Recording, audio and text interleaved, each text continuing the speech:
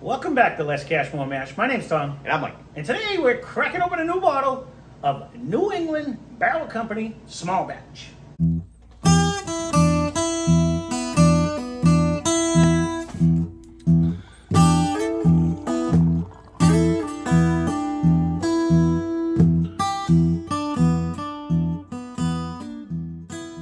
So this is the first one we've done by New England Barrel Company. This has been over there for quite a while too. I've been digging deep into the Santa sack over there. We'll find all kinds of new stuff we have. So this one's coming in at 99 proof. It's estimated 3+ years. We get it for approximately $32.99. The barrel company itself, it's New England Barrel Company is the company. The distillery, it was a combination of a couple. The bottle itself says it came from Indiana, so I'm going to say it's sourced from MGP. My source online this time, when I did the research many moons ago, was mentioned something about Green River. So, but I know at one point they were sourced by MGP. I'm all sweaty here. So this is supposed to be. Told me it wasn't hot up here. 75% corn, 21% rye, 4% malted barley. They said it was released in 2021. So these are relative. These guys, I've seen. I don't know about this one in particular. I've heard other people mention these guys. This is the first time I've seen their bottle. Like I've seen it on TV. I would have to assume that I got this at New Hampshire Liquor Store. I don't remember, to be honest with you. I know. I don't believe I went to that distillery. Well, no. I don't know. I know you did a couple tours. I think it said, but I think it said Dover, and I didn't do one in Dover. So Dover, New Hampshire, not Delaware. Right. Well, when you say Dover, I tend not to go that direction. I was going to say, when's the last time you went down to Delaware? I've been to Dover, Delaware, but I've been through it.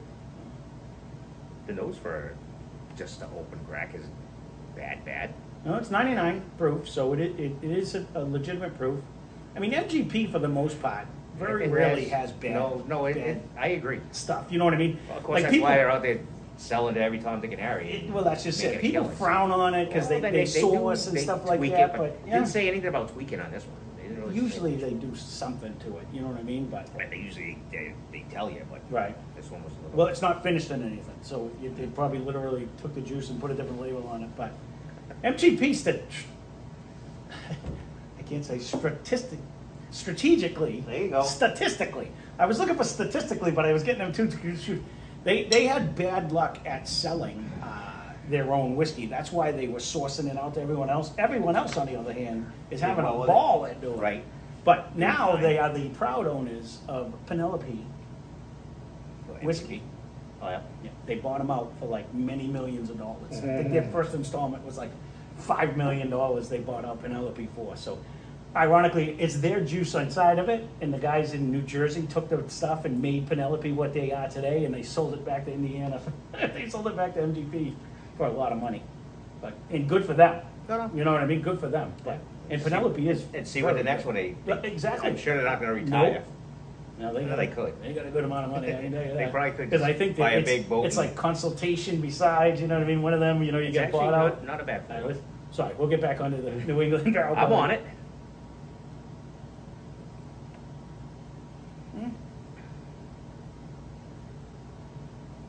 For a young one, it's not too bad. I don't mind it.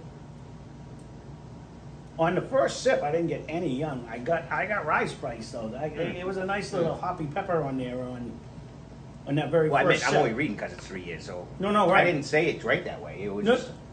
I was gonna look at just because I'm getting that weird note lately, and I wanted to see, but so much sitting on my tongue right now with the rye spice. Yeah. The rye spice on there, there was no chance that was going to change flavor right there on that first sip. No, and it's still, when you switch it like that, it does, it's still tingling. It's still alive, like spice wise, not so much flavor. Not really. The flavor went away, but the spice is like on me. Right. Yeah. It's still in my throat.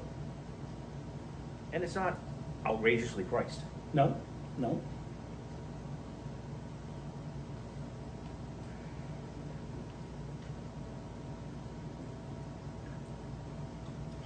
The other day when Steve was here, a couple weeks ago now, we had that whole discussion because in my head, at this price range, it's not a bad price range, but it's also close enough, which brings you to, of the other ones that we always fall back on. You know what I mean? So it's you know, free. It's more expensive than, say, Old Forester 100. It is that. Do you know what I'm saying? So now you're bringing in that category where you Ezra yeah. 99, same category. You know what I'm saying? Or, you know, Evan Williams, bottled in bond. Yeah, you know, they're all a lot cheaper. You know, you're looking at two Evan Williams or two, you know, a Wild Turkey. So this Wild Turkey 101. If this is one of those, let's see what the new guys are starting or trying. Yep. You know, so if you're out traveling, there are a bunch of them out there. Now you could stop, make a half a day of it or whatever, and obviously they say it's kid friendly, but you know, the kids can only throw a frisbee for so long, or you know, build blocks. But you know, as an adult, it's not bad to just kind of wander around, see the joints themselves are usually pretty nice. Well, pretty well. That's all good words, but it's kind of like the English. Kind of like the English. It's kind of like. Honestly, the more I keep drinking it, it is very good. Mm-hmm. It is very good. Mm-hmm. And it's in line or in par with a lot of the price range that you're going to be. You have my couple little favorites that I always fall back on with the, you know. And I don't even know if this is here. I might have only got this in the New Hampshire liquor store. I don't know. I know I've seen it, but I did like flybys on it because I never, you know what I mean? If you've seen it, then it's going to be here. Because you don't travel beyond this state usually. Well, you say that, but I've been in Connecticut and Rhode Island lately, and even though they're close, it's a different shipping. No, it's definitely, you know, it's just a different shipping. So it might have been there. I'll be honest, I forgot we even had it.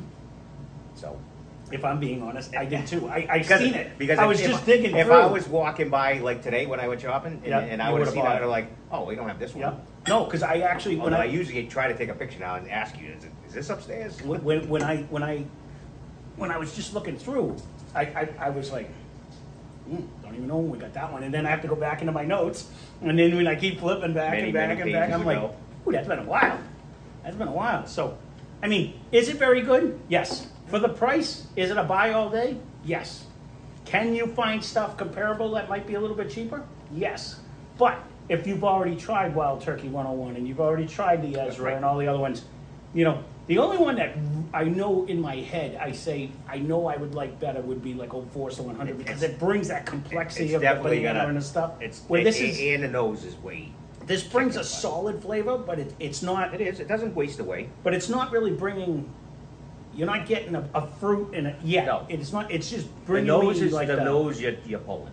That, and it's kind of like I don't want to say one note, but it's basically bringing a light caramel. Yeah. You know, you get the vanilla batter with the brown sugar, but you're not getting like a fruit with a heavy oak presence or anything like that. Even the end is not an oak. It's a spice. You're just getting that rye spice that comes through.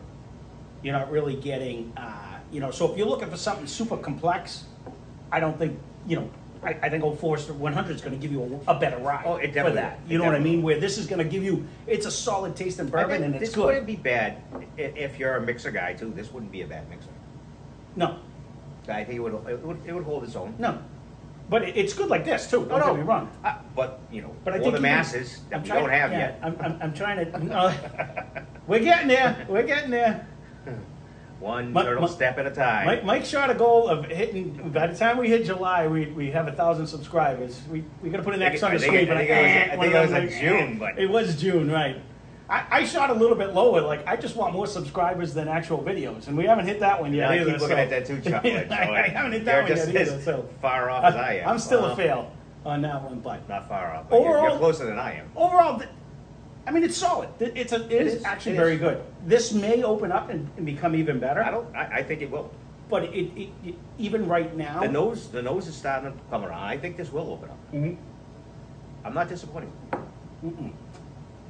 Because lately I've been getting this weird, young, funky flavor on some of them. I'm not getting anything like that. I'm just getting a solid bourbon with a nice rye spice. This one actually has a nice little. This might even calm down a little bit. Yeah. But it's not giving you like a rye, but it's giving you like that spice of the pop rocky rye and the feeling and stuff. So, I'll be glad to try another one by these. You know, this is one of the ones.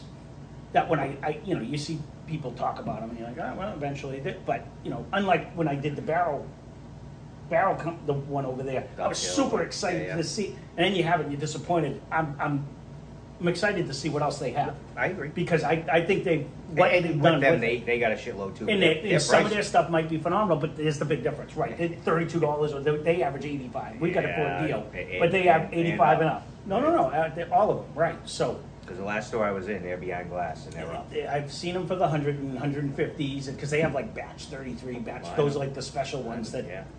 Yeah. So overall, if you haven't tried this, give this one a try. If you have tried it, leave a comment down below. Yeah.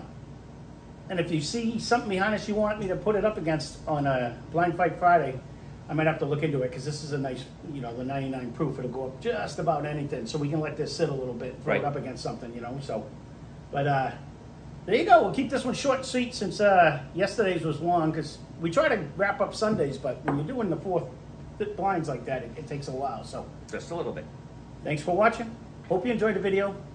Spend less, drink more. Cheers. Subscribe.